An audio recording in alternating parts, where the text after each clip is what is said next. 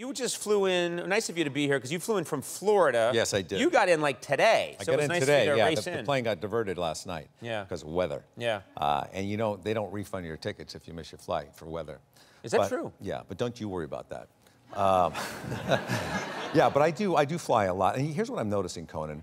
A lot of people are on edge these days, rightfully so. But everybody has got these emotional support dogs now. Yes. You know, it used to be you see one or two around with the vest on. Used to be very rare. Very rare, but now every kind of dog, the little poodles, the little chihuahuas, they have the red vest on. I think these red vests are easier to get than the medical marijuana cards. Yeah. You know what I mean? Yes. And you could fly for free with your dog if they have the red vest on. Right. But these dogs can barely fill the vest. They're like walking out of it. They're dragging along, you know, on the floor of the airport. I saw an emotional support hamster the other day. That's not true. No. You saw an emotional support hamster? Yeah, they fly. I told my friend, I said, you should put on a red vest and fly for free. Just sit by my feet and be quiet. You fly for free.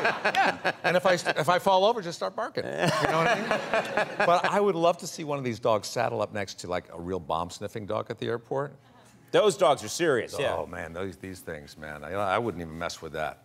But what do they think of these little dogs? You know, they seem they...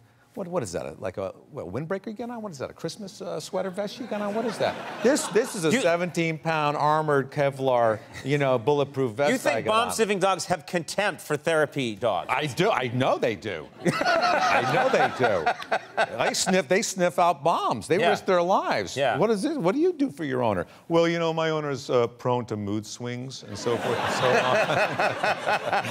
on. But you could tell the ones that are trained at the airport. You know, they could pick a dime up off the floor. They could open up the door. They could even predict when this is the craziest thing, they could predict when their owner is about to have a seizure. And That's true. I've heard of that. These dogs that know the owner's about to have a seizure and they know that... they call 911 right away. I've never heard that one before. That's good. But, no, but there's some of the other dogs, you can tell the other ones aren't trained. You know, they bark, they sniff, you know, they beg for food at the airport restaurant. But sometimes if you see a dog like dry humping their owner's leg, not necessarily a bad dog. Maybe the owner is a sex addict. And this dog can predict orgasms. You're saying the dog is predicting an orgasm. Maybe. That's all I'm saying. What a great dog to have on a Saturday night. You go bar hopping. Should we go in this bar? How about this bar? This bar, buddy? This bar? No. They can predict orgasms. And then when it starts humping your leg, that's go time. That's go time. Wow. Dumbest theory I've heard in a long time. I'm just being honest with you. I'm not like, you know, what do you call it? Comedian? You're not a comedian?